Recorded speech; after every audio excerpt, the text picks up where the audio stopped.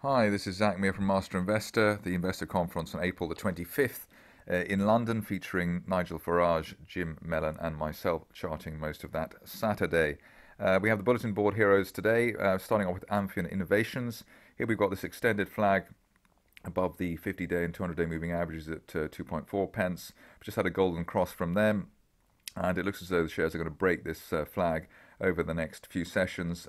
Support should come in towards the 10-day moving average at 3.24 pence, and the breakout towards the top of last year's channel as high as 7 pence as a best case scenario over the next 1 to 2 months. Obviously, the way things are going, it may be that this move to the upside is rather quicker than that suggested time frame. Next up is Gfinity, which is a stock which is relatively new to the market, but there is some charting interest, even though there's not much charting data.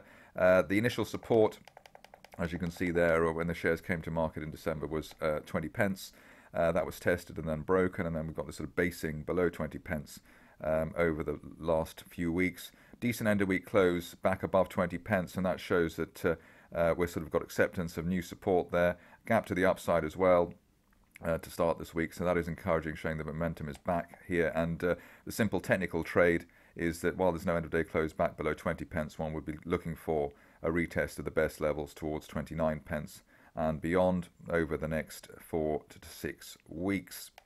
Another stock in focus which has actually done very well in recent days, one I actually shied away from, is Tristar, because it already looked as though it'd gone up a long way, and I like to try and get these things early. But there is technical significance at the moment, in the sense that the shares have broken above the 200-day moving average. That's a falling feature at 0.14 pence.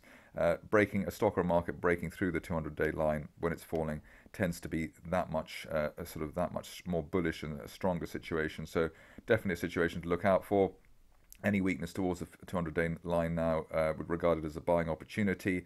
A stop loss end of day close back below it, and the target could be as high as the top of this rising 2014, this broadening triangle up to 0.4 pence over the next 1 to 2 months. So an encouraging situation after the bear trap that we saw there at the beginning of this month.